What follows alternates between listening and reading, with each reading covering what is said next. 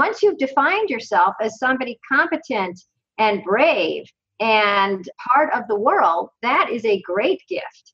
And I feel like that's a gift that we are hoarding for ourselves because we won't give it to our children because our society has made us so afraid that we can't give our kids any of that kind of freedom. You're listening to the Mindful Mama podcast, episode 140. Today, we're talking with Lenore Skenazy about how to let our kids grow. Welcome to the Mindful Mama podcast. Here, it's about becoming a less irritable, more joyful parent. At Mindful Mama, we know that you cannot give what you do not have, and when you have calm and peace within, then you can give it to your children.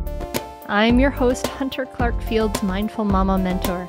I coach overstressed moms on how to cultivate calm in their daily lives and create more peace and cooperation in their families. I've been practicing mindfulness for over 20 years. I'm the creator of the Mindful Parenting course, and I'm the author of the upcoming new book, Raising Good Humans, a mindful guide to breaking the cycle of reactive parenting and raising kind, confident kids. Welcome back, dear listener, or welcome if you're brand new. Welcome to the Mindful Mama podcast. I'm so glad you're here. I'm so happy that you've chosen to put me in your ears today, and it's a great honor. I really, really appreciate it. In just a moment, I am going to be sitting down with Lenore Skenazy, who is president of the new nonprofit Let Grow and founder of the Free Range Kids movement. So let me just tell you a little bit about her. So 10 years ago, she wrote this column, Why Let My 9-Year-Old Ride the Subway Alone? And it landed her on every talk show from the Today Show to Dr. Phil. And she founded a book and a blog and to say that kids are not in constant danger. And now she lectures internationally. She's been profiled everywhere from the New York Times to the New Yorker to the Daily Show. And as a journalist herself, she's written for everyone from the Wall Street Journal to Mad Magazine. Yes, Mad Magazine. Anyone remember that? I remember that. And she had a reality show, World's Worst Mom, which airs on Discovery Life. So I'm so excited for you to sit down and join me in this conversation with Lenore. Some of the takeaways I had involve about how we lose our perspective because of the fear-mongering media, and that actually keeping our kids always safe might be keeping them from growing strong, resilient, and emotionally balanced. And she has it in a really exciting way that you'll see about promoting independence together, which is so, so cool. So I cannot wait for you to listen to this. Before we dive in, I want to send a quick shout out to Nico and Casey for the 5-star review on Apple Podcasts. Thank you so much. That helps our tribe grow even bigger and more people get exposed to these ideas and great people like Lenore. So thank you so much. Please leave a review. That makes a big difference. And before we dive in, I want to let you know that I'm running a free challenge. I'm so excited about this. I'm running the Unmartyr Yourself Challenge coming real soon if you're listening in real time in November. And you can go to mindfulmamamentor.com/unmartyr. Martyr is spelled with a Y-R at the end. And this is for you if you have some of that mommy martyr mindset, right? And in this free life training, you're going to learn to make time for yourself, speak your truth. You're going to learn how to destroy mommy guilt and improve your relationships and thrive without ever being selfish.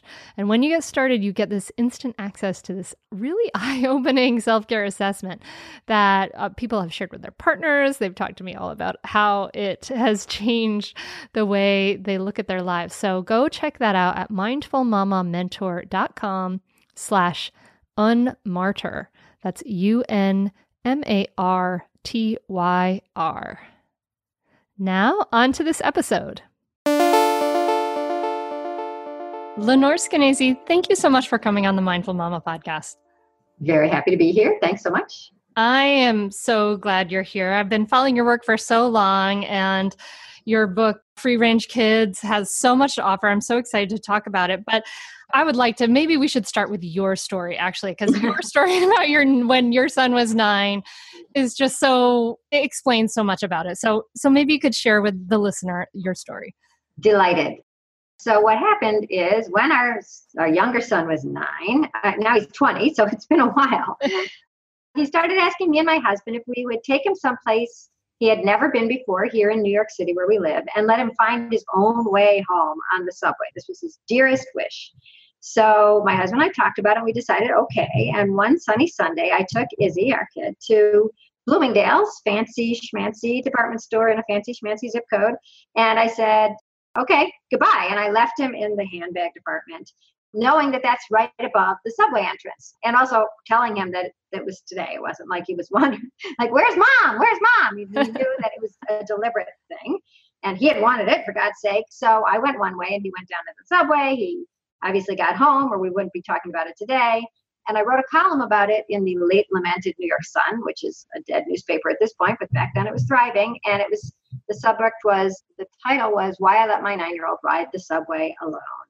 And that was controversial enough that 2 days later, I was on the Today Show, MSNBC, Fox News, and NPR, defending myself. And weirdly, defending myself after everybody sort of seduces you on saying, oh, that's so interesting. Why don't you come and talk about it? And I would. And then somewhere in the middle of the conversation, sometimes with my kid there, sometimes not, the interviewer would always get to the money question. They would lean over and ask with dripping sincerity, but really with knives out, Lenore, yes, how would you have felt if he never came home? And that it still kills me, that question, because it always threw me. It threw me for about 4 years. And then finally, I don't think I'm a quick learner, put it that way. But it finally dawned on me that I never had a good answer, like, oh, I got a spare son at home. Oh, I'd be bummed. I never knew what to say. But I finally realized that the reason I didn't have a good answer is because it wasn't really a question. They knew how I would feel if he never came home. Mm-hmm. And he had come home. So why were they asking? They were asking because I had refused to go to that dark place of thinking, oh my God, I'd feel so horrible and it would be all my fault. And for one day of freedom and fun, what did I do? I ruined my life and his, and now it's all over. And you're supposed to do that. And we think it's reflexive. We think it's just the hallmark of a good parent is to go to the very worst case scenario in imagining our kids doing anything, walking to the bus stop, playing outside, eating a hot dog that isn't cut into eighths. We're supposed to go to that place, almost prematurely imagine remorse and regret and infinite sorrow, and then come back to the present and say, therefore, I won't let him do it. It's just not worth it. It's not worth the pain. And that has become sort of the defining path that we parents are supposed to take all the time. And I was just reading an article in Scary Mommy, a popular blog, about a mom who was arrested and investigated for neglect, blah, blah, blah, for letting her baby wait in the car for 3 minutes while she ran in to get a donut because she hadn't eaten because her baby had been up since 4 a.m. with whooping cough or whatever. And she was arrested, and not just by one cop, but he'd called for backup because obviously here was a witch. Oh my gosh. Right. And reading it just outraged me yet again about this culture that has decided that kids are so in danger that we get to make up dangers. When there isn't a danger, we get to imagine, well, what if a giant eagle had come from the sky and taken the baby away? What if a lightning bolt had hit the car and you could have, shifted it into reverse just in time? What if a person that just happens to have been lurking around the strip mall for 13 and a half years, waiting for the one parent, who buys a donut for 3 minutes that the horrible person can run in, hijack the car and go over the cliff, Thelma and Louise style. We're allowed to imagine terrible, horrible, almost impossible scenarios and arrest parents, usually moms, for them. And then moms, therefore, are supposed to use those crazy ideas, those worst case scenarios, those movie plots as their guidelines for how to raise their kids. And that's sort of been the organizing principle for me, is to keep hysteria and, frankly, other people out of our own child rearing decisions. Yeah, it sounds really hysterical to me, but I have to think of the listener I have a strong interest in my kids' independence, but I'm thinking about the listener who has a 2-year-old who says, wait, isn't it my job to keep my child safe? Isn't it my job we're in this culture, we're in this soup. Right. Isn't it our job to think of those things? Of course. What do you say to the listener who says, okay, well, wait a minute, Lenore, what about those things? Well, first of all, when we're talking about a 2-year-old, your job is to watch that kid like a hawk. 2-year-olds are crazy. I just walking the other day, there was a dad whose kid was on his balance bike and he looked like he was about 2. And the kid zoomed in front of a car. And I actually was sort of mad at the dad. Here I was judging also, like, just because you're out here doesn't mean that the kid doesn't have to learn to start looking out for cars. That is your job. So I would say that, first of all, the job is to keep children safe, but our job is also to teach children to learn to watch out on their own and to be aware. Maybe at 2 years old, you're not going to have them riding their bikes by themselves anyway. But our job has always been to the phrase is, since you can't prepare the path for your child, prepare your child for the path. And I would say that is definitely our job. Our job is to teach our kids to have some wherewithal and to be safe. But the idea that we have to watch them every single second as they grow up until age 18, otherwise they are unsafe, that's what I'm trying to push back on. And one of the reasons I do that is because you're not making your kids safer if they never learn a little bit of street smarts, if they never have to learn how to cross the street safely, if they never have to learn how to deal with an annoying other person or getting lost. I mean, these are things that will serve your child well as they make their way through. And there is some concern that the reason that the rates of anxiety and childhood depression, and I hate to talk about it, but suicide are all on the rise on sort of a 50-year march, is because when you don't have any control of your life, which is kids today, if they are always under supervision and somebody is always helping them and and watching them and intervening, that is frustrating. That is a micromanaged prisoner-like life. And you'd be bummed too if every second of your workday was like, no, let me do that for you. No, that's not good. Oh, you didn't do that right. Let me help you. No, I'll do it for you. That would drive you crazy. And I think the kids are being driven crazy. And so one of our jobs is to give kids gradual independence so that they do learn that the world is for them to encounter, not for them to have to need an intermediary all the time. So yay for safety. I believe in helmets and car seats and seat belts and mouth guards and extra layers, vaccinations. I believe in actual safety procedures. But the idea that children need to be constantly supervised is a brand new one. And we know that it's brand new because all of us who are parents grew up with some free time that children today don't have, either walk to school or to play outside after school. Yeah. I walked to school. I used to bike all around my town. I remember I went all the way like 2 miles away to CVS one time to buy a big bag of M&Ms and came back. And my parents were like, where did you get that? CVS, like all the way over there. Oh my gosh. Okay. Okay. So let me ask you a question. Why do you think you remember that? Well, I remember it because it was the farthest I had gone at that point. It was farther than my normal range. And it was exciting. And, it was kind of a benchmark for me. And then my parents were, for sure. Yeah, I totally remember that benchmark. Mm-hmm. Yeah. So I would say depriving kids of those benchmarks and adventures and ability to realize just how strong and brave and competent they can be to the point where they remember it 10, 20, 30, 40, 50 years later. Jesse Ventura told me about a time that he had fallen off his bike and had to ride and hurt his foot, and he had to ride home just using basically one foot with one pedal for the 2 miles. Here he is remembering it. He's been a worldwide wrestler. He's been the governor of Minnesota, but he remembers that time, just like you remember your M&M journey, the hero's M&M journey, because it's a definition of who you are. And once you've defined yourself as somebody competent and brave and part of the world, that is a great gift. And I feel like that's a gift that we are hoarding for ourselves because we won't give it to our children because our society has made us so afraid that we can't give our kids any of that kind of freedom. And if we were living in the end times or World War III or it was germ warfare out there, I was just reading about microwave warfare out there. Okay, keep the kids inside. Go into the atom bomb shelter. but it's not. We're at a 50-year crime low. We are at the crime rate that was in 1963. So if your mom let you ride to get your M&Ms, and by the way, she let you eat sugar and carbs and God knows whatever, and here you are today still standing, why are we not giving our kids that extremely important foundation of independence and I'd say joy? Yeah.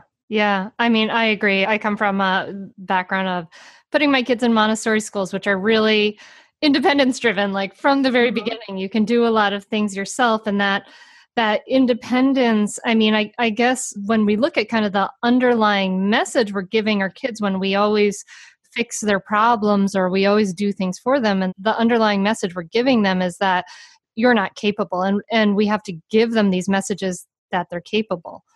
Right. Actually, it's ironic. It's something we don't give. Yeah. Right. We don't teach. And people keep saying, like, yeah, I know. But like, how do we teach independence? Like, well, guess what? It's like, how do you teach love?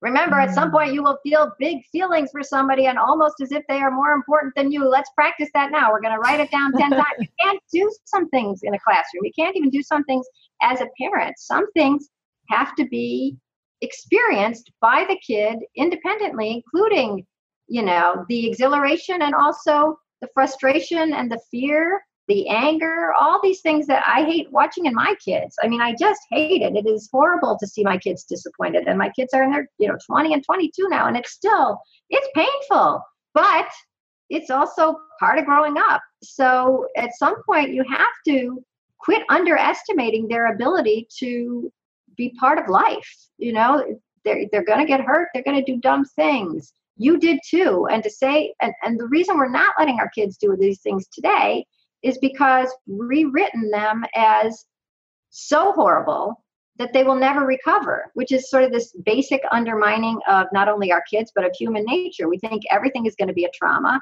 We think anybody who's traumatized will never get better. So if he had a fight with his friend, I'm going to call up the teacher and I'm going to call up the principal and I'm going to call up the counselor. And, if something really horrible happens, I do say intervene. But for the everyday frustrations and fears and challenges of our kids' lives, we got to give them a little credit, because then we step back and then they step up. So that's all. And it's so easy said and so hard to do. And it is really hard to do if you're the only one doing it. I'm going to let my kid ride her bike 2 miles to the CVS. What, are you crazy? Don't do it. I'll drive her. It's not worth the danger, blah, blah, blah. So that's why Let Grow, my new organization, nonprofit, is trying to get a lot of these projects done, a lot of these ideas into wide circulation at the same time. All the kids at a school do something on their own.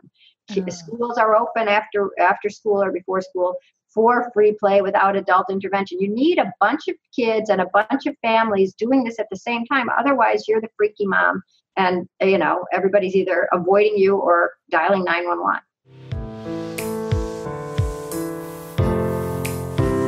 Breathe.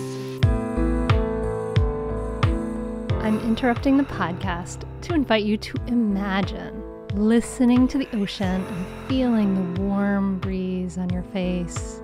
Imagine seeing little monkeys and smelling the fragrance of a tropical orchid while looking out at a vista of islands and endless ocean.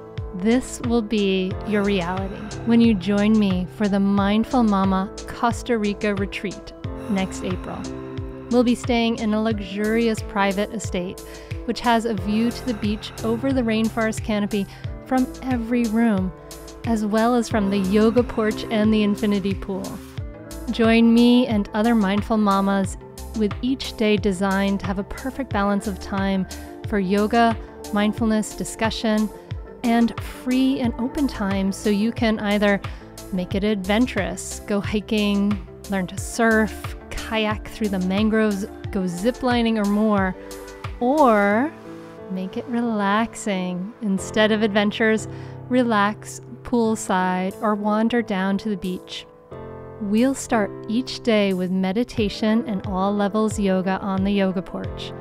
Every afternoon, we'll come together for guided relaxation and coaching and discussion with me. Locally sourced foods will be served at breakfast and dinner by our talented in-house chef. If you want to get away from everything and take the break that I know you deserve, join me.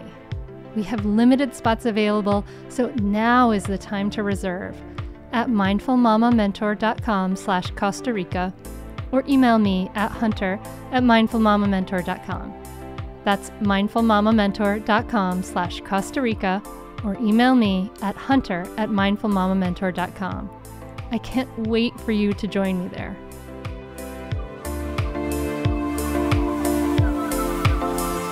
Breathe.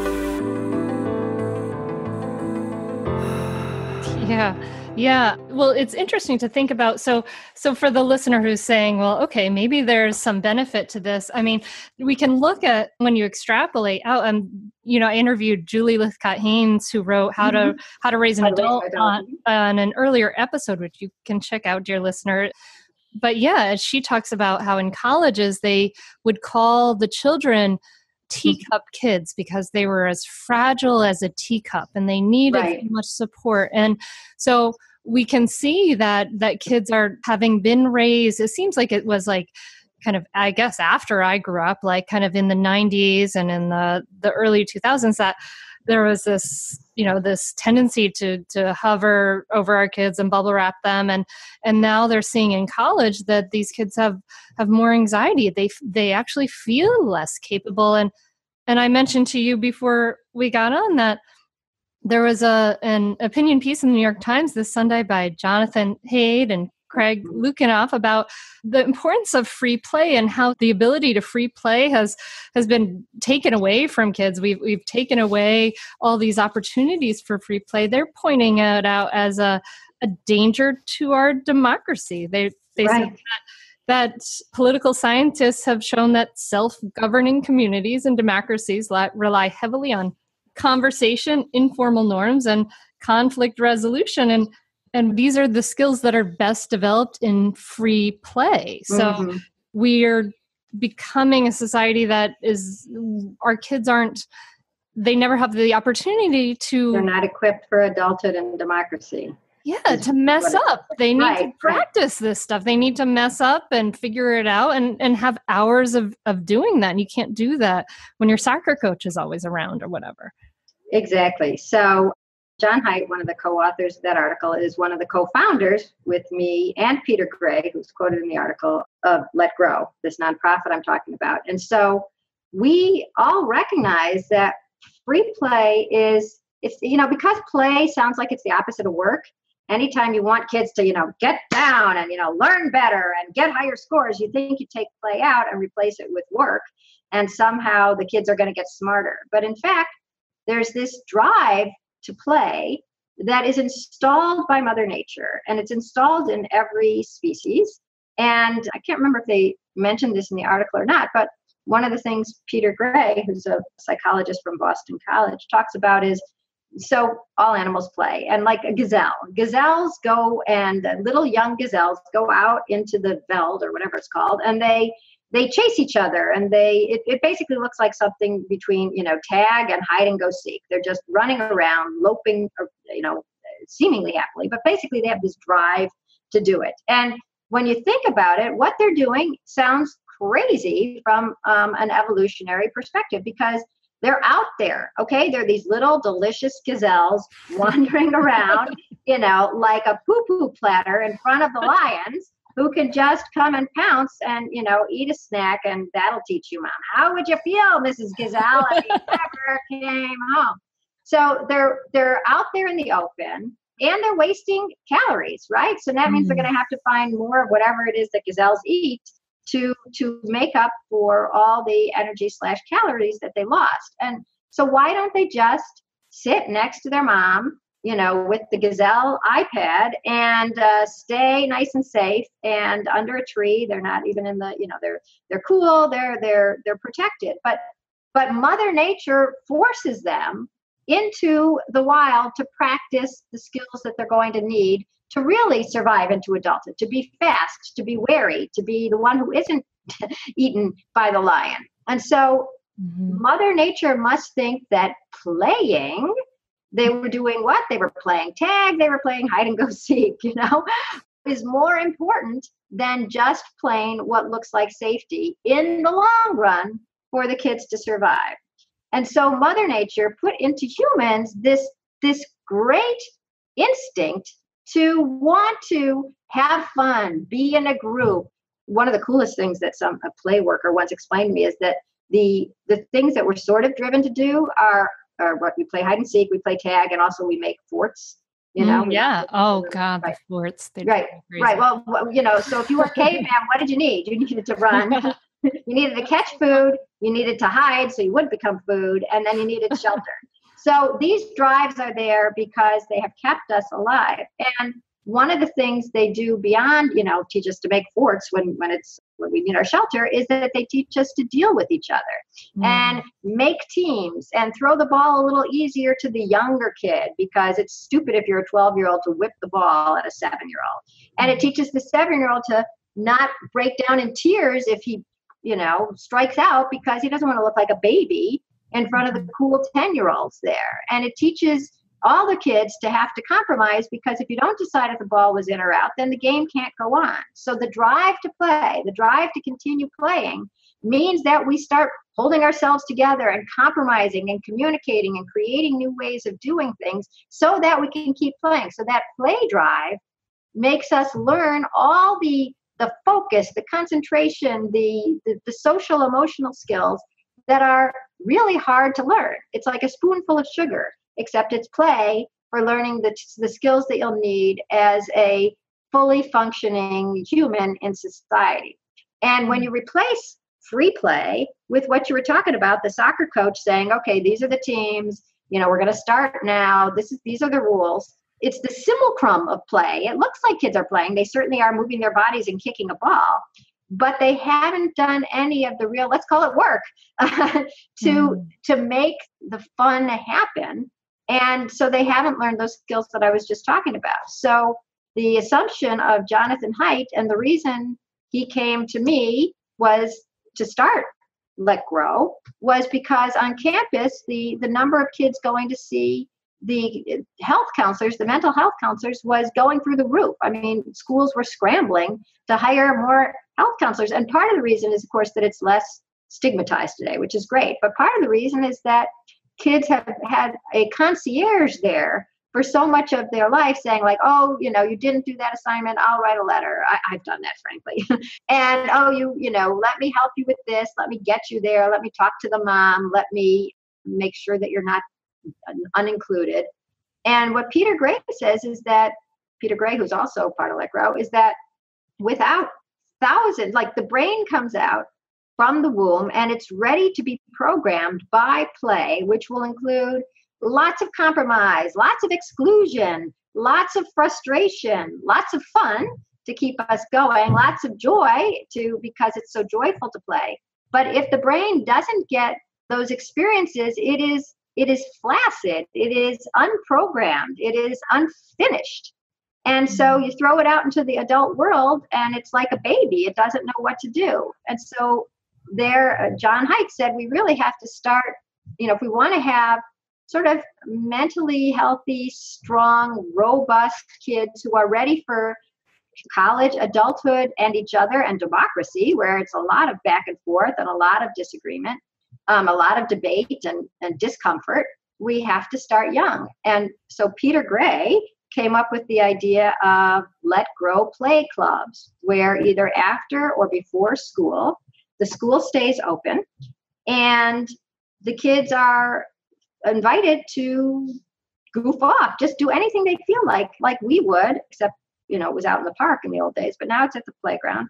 And you have there all the building blocks that you need that have been preventing play in the real world lately. You have, first of all, a bunch of kids, right? Because if you wanted to send your kid out to play and you think it's really good for them and you send them out and they're the only kid there at the park, or everybody else is playing travel soccer, then they're going to come right back in. So first of all, you got a critical mass of kids. Secondly, you have all these different ages. And Peter Gray, like I was saying, believes that age mixing is one of the keys to normal child development. Yeah. You want to act a little older, so they don't want to act like us. Who wants to act like a middle-aged, an adult anywhere from 20 to 100 looks really old and boring to them. But a 10-year-old when you're 7, oh my God, to be as cool as him, oh my God.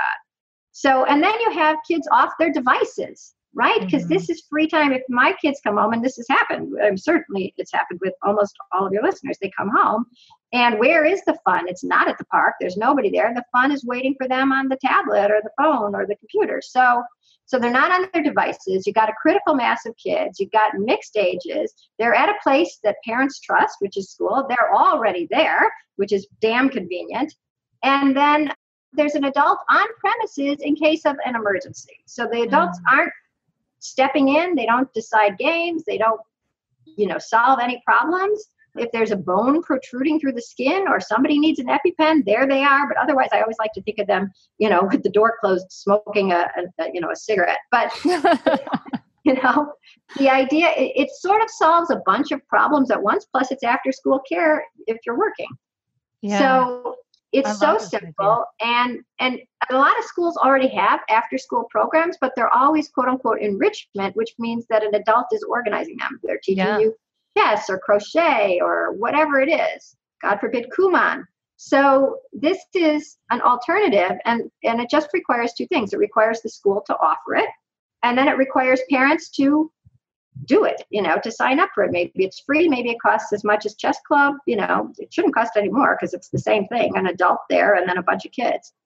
And then you just have to convince parents that, trust me, this is really important. And now you don't even have to trust me. Now you can go to the American Academy of Pediatrics, which just published this blockbuster report that said if we could, we would give prescriptions for play, because play is so important to children. It's as important as, it's more important than kale. Imagine that. So, it's above kale. So that's one of our big things is the Let Grow Play Club. And if you go to letgrow.org, which is our site, and you click on schools, we're always trying to figure out how to make it even more obvious. Anyways, you click on schools, you'll see the Play Club, and then you'll also see the Let Grow Project, which is our other big push, which I could explain to you after you interject something, because I feel like I'm just monopolizing the conversation.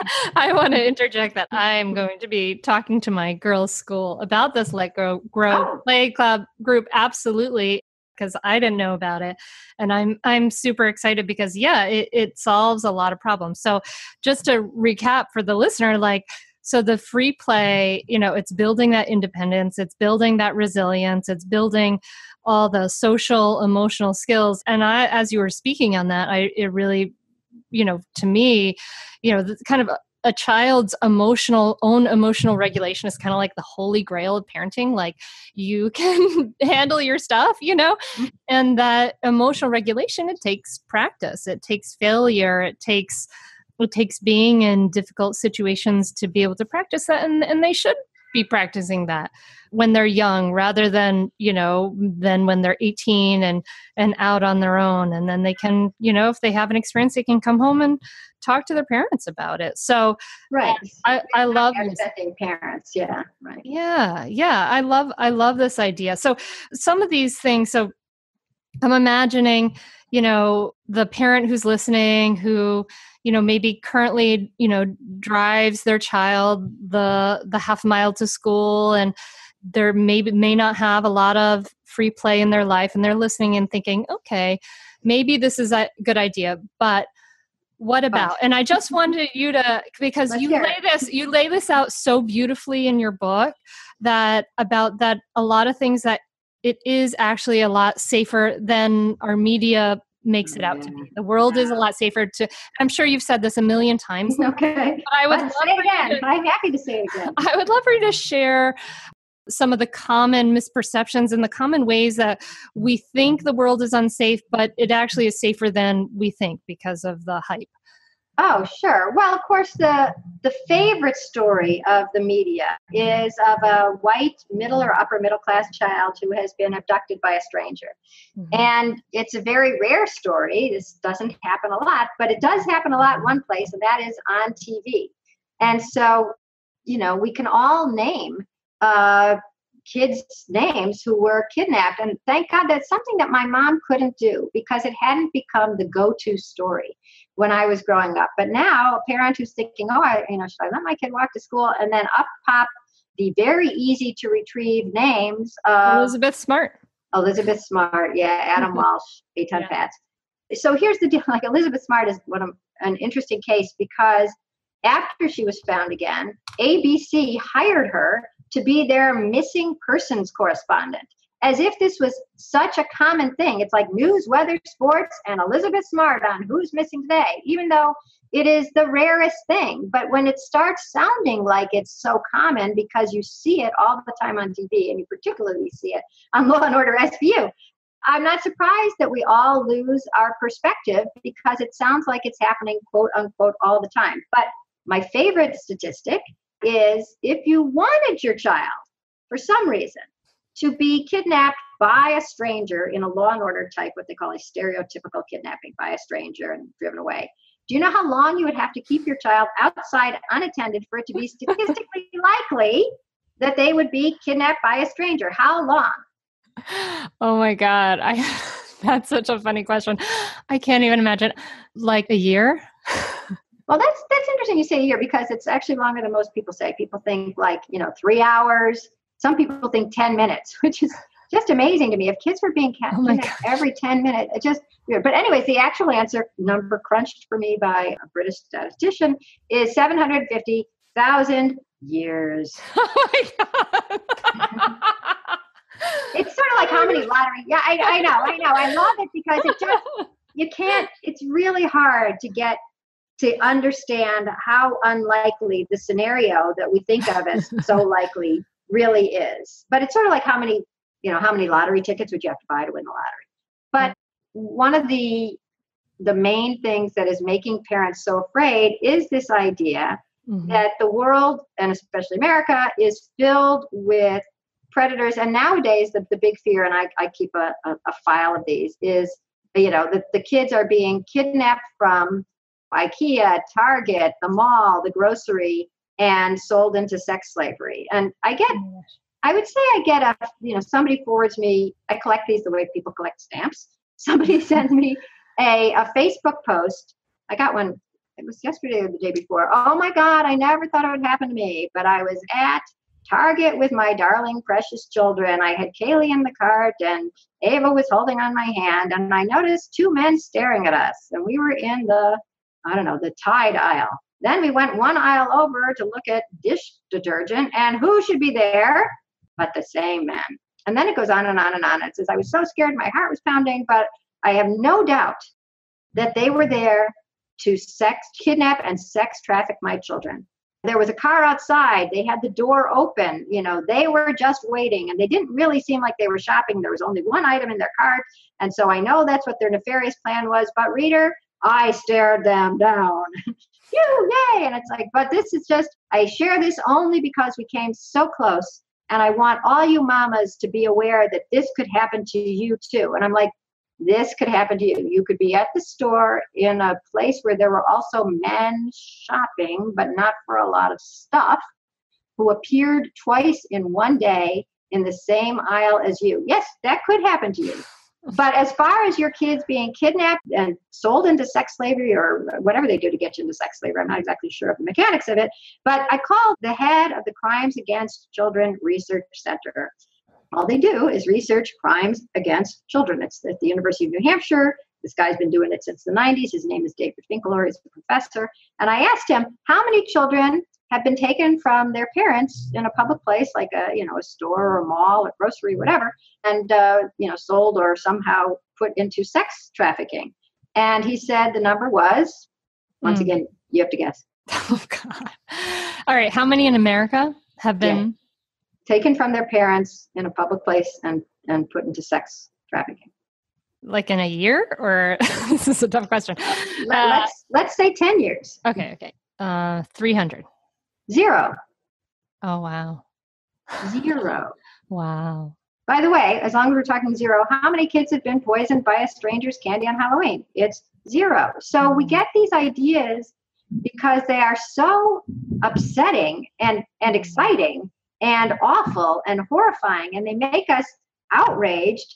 And in our outrage and our zeal to protect our children, we press send and we share that story with somebody else saying, oh my God, did you hear about this? This was in Kansas. Oh my God, did you hear about this? This was in Wyoming. This is right near me in Texas. Mamas, hold your babies close. And we all were doing it, I think, with good intentions. I mean, I'm not actually sure why the people write those posts, but I think they are shared with good intentions.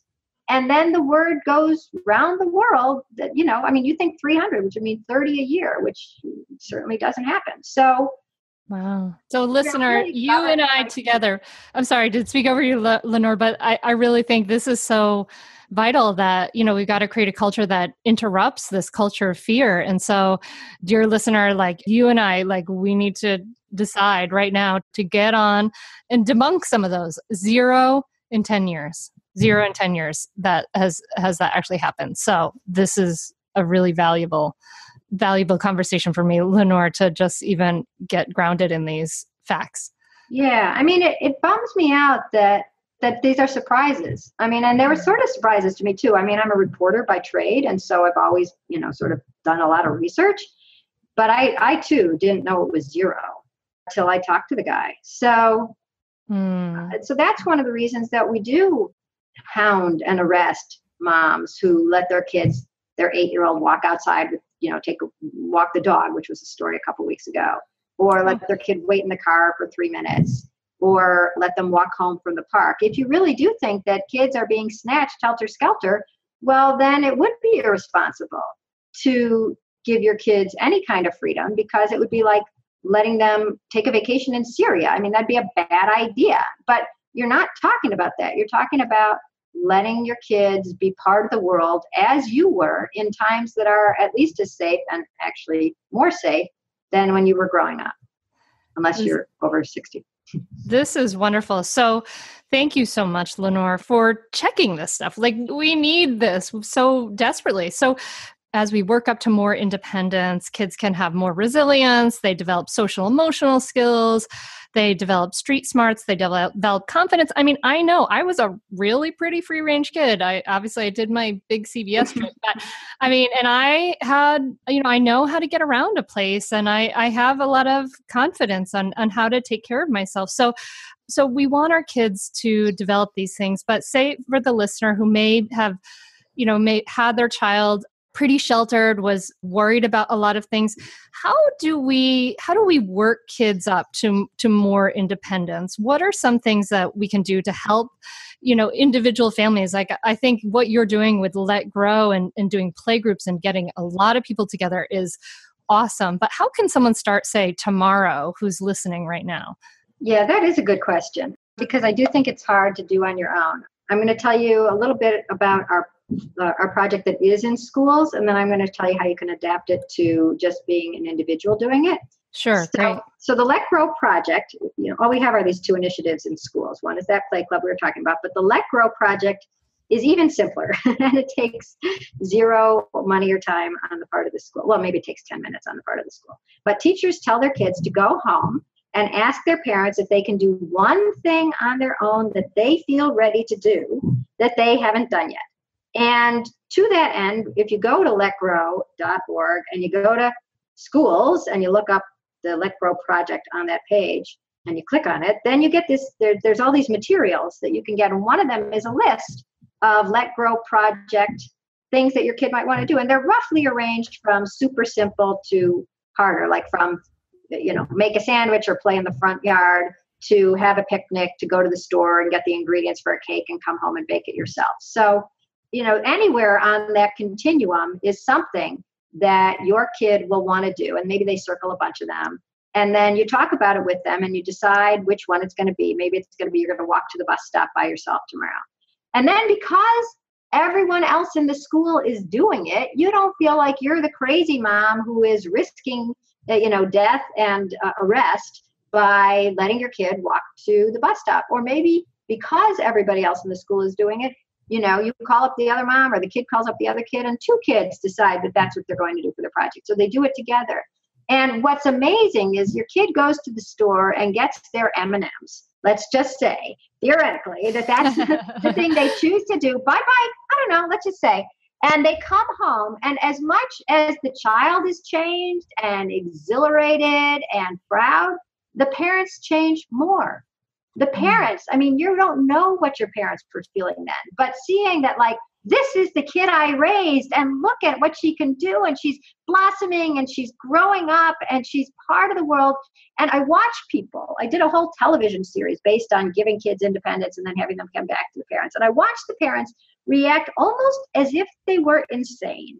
The amount of joy that would radiate from them upon seeing their kids do something independently I thought was wildly out of whack with the silly little thing that their kid had done, like, gone down the street, had a play date, and come back. And it took me, once again, a long time to figure out why they were so happy. And I originally thought they were proud because they'd made a decision and their kid survived. I thought it was just the survival thing. Like, look at, she got the M&Ms and she's back. But then I went to a lecture about mortality, and it changed my perception in that I think that what the parent is feeling, whether they realize it or not, is very evolutionarily deep, because it's biological. What you're realizing when you see your kid go and procure some nourishment without you doing it, is that they are going to be able to survive without you. And until you give your kid that independence to let that happen so you can see it, you don't know. All you know is your kid is going to be fine so long as you're there, but you're not going to be there forever. And as parents, you have your children, so they will survive after you are long gone. And you need some proof that, the great chain of life is going to go on. And your proof is you walking through the door with the M&Ms. So the parents, when we've done surveys of the parents afterwards, their anxiety levels go down. Their eagerness to give their kids new freedom goes up. Their pride is off the charts. Their joy is off the charts. And so to do the Let Grow project, it breaks the ice. It really is so transformational. And at a couple of the schools where we were doing it this past year, I always thought it was a one-shot deal. Have your kid do one thing. Ride your bike once to the, CVS, get the M&Ms, come back, you're done.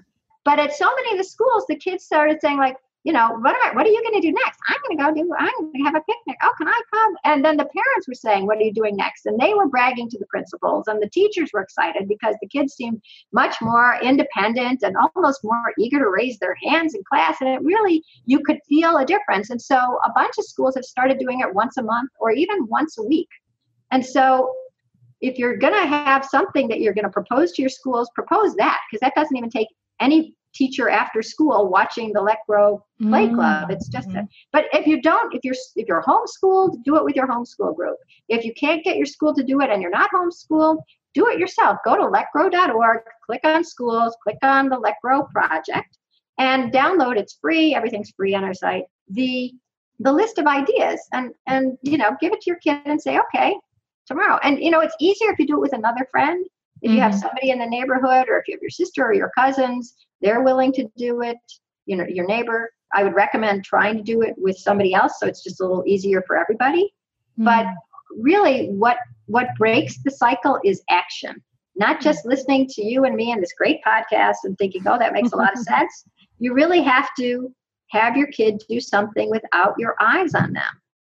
And you'll be, you have to write to me. Oh, also you have to call it a Let Grow moment. We're trying to get a label on this to inspire other people. So do hashtag Let Grow moment.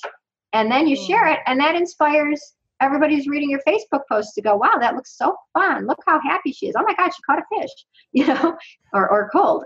The point is, do it, share it. And I think that's how we're going to start renormalizing the idea that kids can have some independence and it's not a crazy idea. Oh, I love this. I'm totally going to do this.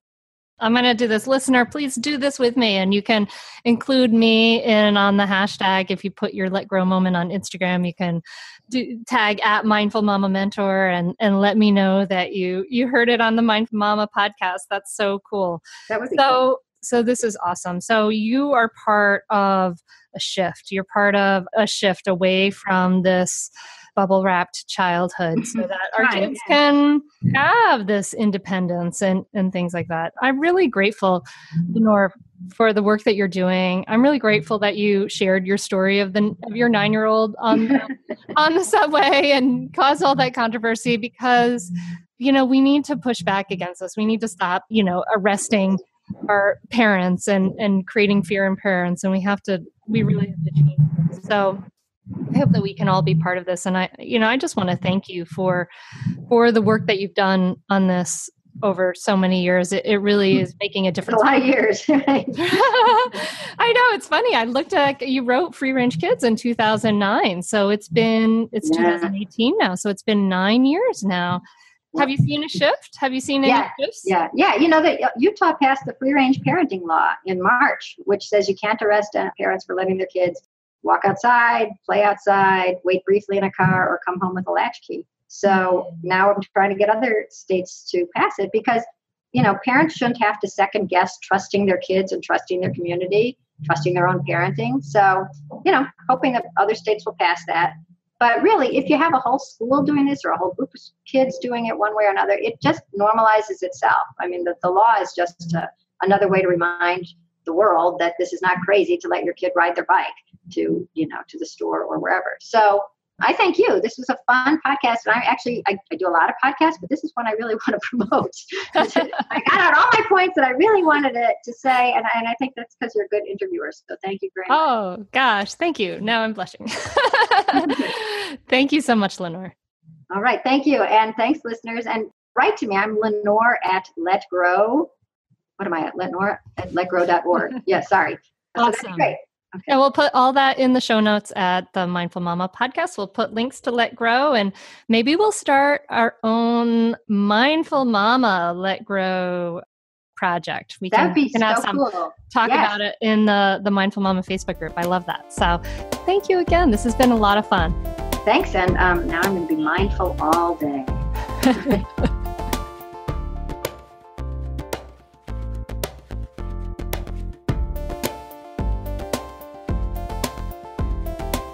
Hey, I hope you liked this episode with Lenore Skenazy. I love Lenore. She's a real inspiration to me, and I'm so excited about the Let Grow campaign. So let's talk about this in our conversations about this podcast. Like, what can we do to let our kids grow a little bit more? So I can share some of the things that I have done as a big promoter of independence in my kids to let them grow. And I want to hear what you're doing too. So check that out over in the Mindful Mama Mentor Tribe on Facebook. And you can find out more about that at mindfulmamamentor.com. And you'll definitely meet more of the tribe when you join the free live challenge we're doing for the Unmartyr Yourself week. And you can go to mindfulmamamentor.com/unmartyr to go there and join, and you'll learn all about speaking your truth, making time for yourself, destroying mommy guilt. It's going to be so much fun. And we're doing this as we lead up to our group coaching enrollment and registration. And group coaching is a really powerful 5-month experience. You get to join a group of mamas who are dedicated to totally transforming their lives in so many different ways. I had one mom in our last session tell me that the work that she had done with this group made more changes in her family than 5 years of therapy. So can't say that's the same for every single person, but it is a very powerful group, and it is really a powerful motivator to get yourself with other people who are doing the same work and investing in yourself to do that. So you can find more about that at mindfulmamamentor.com/group coaching. And if you're curious to get a little taste, join the Unmartyr Yourself Challenge at mindfulmamamentor.com/unmartyr, UNMARTYR, and you'll get started right away with this very eye-opening self-care assessment. So thank you so much for listening. I'm wishing you a beautiful week. I'm wishing you some independence and some relaxation from worries and things like that. So sending out lots of love your way. Thanks so much for connecting with me here today. Namaste.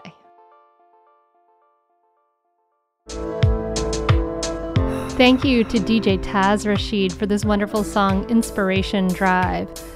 go ahead and download his album, Live in Love, on Apple Music or on Spotify or wherever you listen to music.